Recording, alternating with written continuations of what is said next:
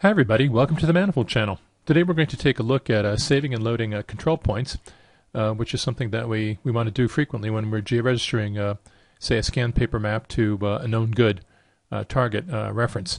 What we have here in the left-hand window is we've got a scan of a paper map. It's the famous Elliott map of the Gettysburg battlefield, to which we've added, around almost 40 control points, 30-some control points. And here's the target reference point that we're target reference map that we're referencing this to, where we've added corresponding control points for each of the ones that are here, and we haven't saved any of these. So the first thing we're gonna save them. So here in the map source, we're going to go to the register pane, and we're going to choose this button for saved control points. Click Save Control Points, and it immediately creates here in the table a new component called Control Points. Let's rename that. Rename related. Let's make that. Let's call that Source Control Points. There, click Rename. And now let's save these for the target control points. We'll have those saved as well. Back in the register pane, again, we click that same button. You can see that the source control points drawing that we saved is available now as for something to load. We're going to click Save Control Points, and it's again created a new file called a new component called Control Points. We'll again right-click that and choose Rename Related, and we'll choose, and we'll now call this Target Control Points. It'll automatically change the table name for us. Click Rename. Great. Now we've saved these. So from here on in, we can keep on saving from time to time and work with these control points. But we're going to do something more interesting. We're going to show how to load control points. We're going to show how to work with those loaded control points. I'm going to right-click and drag here to zoom in to the Elliott map, which we downloaded from the Library of Congress. And as we zoom closer and closer, you can see here as we zoom way far in here that there's a seam. And why is that? It's because the Elliott map is actually right there is the seam. Is created of consists of two sheets of paper, the original sheets of paper that were pasted onto this what looks like a fabric backing, and they scanned that. But as you can see, the top sheet really needs to be brought down to a little bit to match to this lower sheet to eliminate that seam. Now we've done that. You can do that in Manifold, or you can do that in Photoshop. And what that is, that's this image right here called Elliott NS. Elliott NS for no seam. So let's drag and drop that into the map. And as we zoom in close, let's zoom back into that region that we were looking at. I'll double-click Elliott NS off, and you can see that this is the Elliott map with the seam. And here's the with the seam removed, where we took the upper part of it and we moved it down. I'll click that back and forth. So that's super, but if we take a look at what we did with the control points, we've already done a bunch of control points here, and let's turn the back on here by clicking Edit Control Points. If we zoom into the control points that are above the seam, all the ones that are below the seam, because the map below the seam didn't move, so all these are in the correct location. But the control points that are above the seam are kind of all off. Like, look at this one right here. It should be down here on the corner, and it's actually up there. Why? Because it's in the correct position for the Elliott map. Click Edit Control Points. You can see it there, but it's not in the right position for the no seam version. Oops, not Tracker. Let's Edit Control Points. Great, and let's take a look at another one that's up here, for example, where we can zoom in and we can see that control point is supposed to be right in the middle of that building, which is the McPherson building, which we're going to use as a georegistering control point, because that's still visible on the battlefield as it is today. So what we want to do here is, let's zoom out here a bit. What we want to do is we want to take all the control points that are above the seam, and we want to move them down a little bit and to the right. And the easiest way to do that is we're going to use the magic of saving and loading control points. So let's go here in the register pane, and what I want to do is here in the project, I'm going to drag and drop the source control points drawing that we created earlier when we save control points. When you save control points, all you're doing is you're creating a drawing. Let's style those so that they're bright green. And what we're going to do is we're going to select all the points that are with Control, Shift and Drag. I'm going to select all the control points which are above the seam. The seam is right there. So now I've selected all these control points. And what am I going to do with those? I'm going to take all these control points, and I'm going to move them down a hair. I'm going to move it down so that control point is right in the middle. And the way I'm going to do that is with the Transform pane. So with the focus on the source control points drawing layer for this map, And the geometry field, I'm going to choose Reshape. And in Reshape, I'm going to choose Shift. And I'm going to move those, I think I'm going to move them about 3 meters in the X position and about minus 18 meters in the Y position. Let's click Preview to see what that does. There, that's about right. That looks pretty good, don't you think? So let's click Transform. Oh, and we want to click here to Transform Selection Only. We only want to shift the points in that drawing that are above the seam. So when I click Transform, all the ones that are selected are going to move into position, and all the ones down here below that are below the seam that didn't need to move won't move. Let's just Control Shift Alt to unclick all those.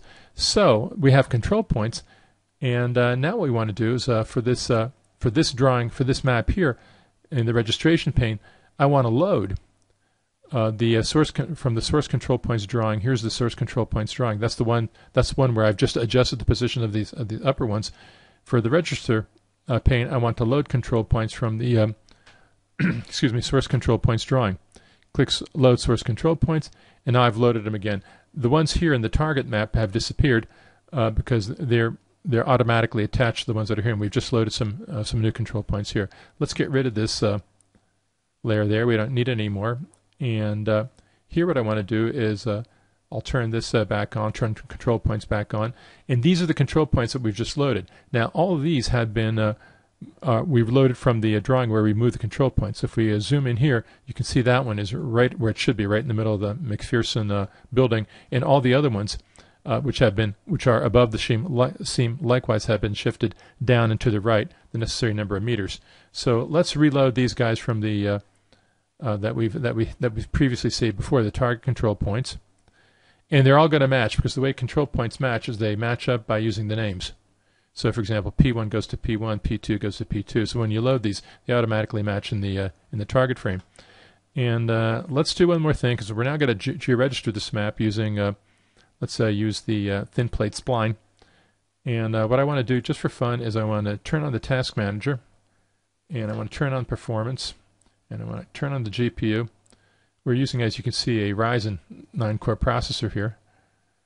And what I want to do is I want to arrange this. Let's say I'm going to put it right up here someplace, so that when I command a georegistration of the I want to command a georegistration of the NS Elliott no seam drawing. You'll see how it lights up with all those different cores. So I'm going to click Register, and then I'll turn on and then I'll move the what do you call it? The Task Manager performance window back into position. Okay, so let's say ready, set, click Register, and it's now starting to register records, and you can see Manifold is faithfully launching 24 different processes. It goes so fast that you don't get to see much more than a single blip. And why did it go so fast? Because it's just done thin plate spline registration with that many cores simultaneously. Let's drag and drop the resulting georegistered drawing here into this map. And you can see it's distorted and so forth, and let's style that. I loaded this from a format where the style is backwards from the usual RGB. That's not Manifold's fault. That's the format. And let's change the layers here. Let's put the Elliott map up here, and let's make it 50%. So we can see how well it's georegistered, and we can take a look at some of the places that we might be interested in. For example, the action down around Big Round Top and Little Round Top. Let's turn on a terrain layer, and you can see how well the georegistered map aligns with all these features of interest. For example, where there's some very fierce fighting here. This is Big Round Top, and here's a Little Round Top. And every place where you see one of these little lines, that's a grave. That's a battlefield grave.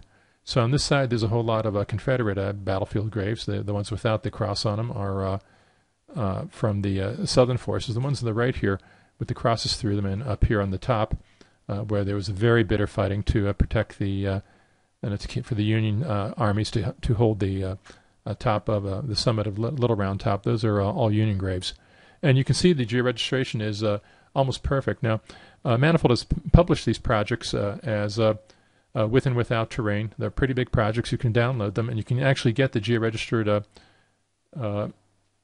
Elliott map, which Manifold has done for you, using 115 control points. So that one's considerably more accurate.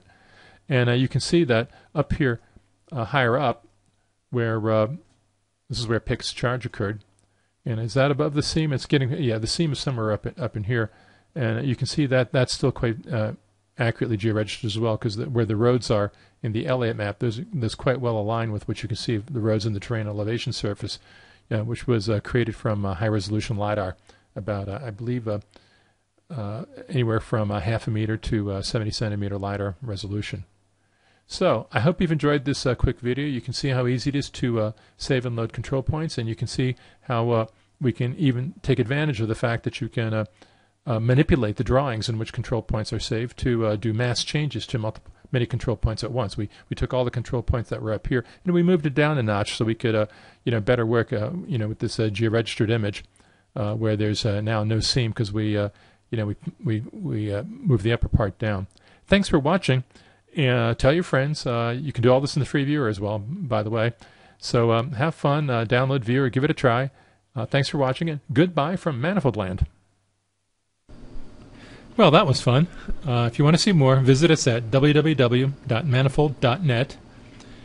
As always, Manifold delivers the world's most advanced, highest quality spatial products for GIS and DBMS at a low price that you can afford.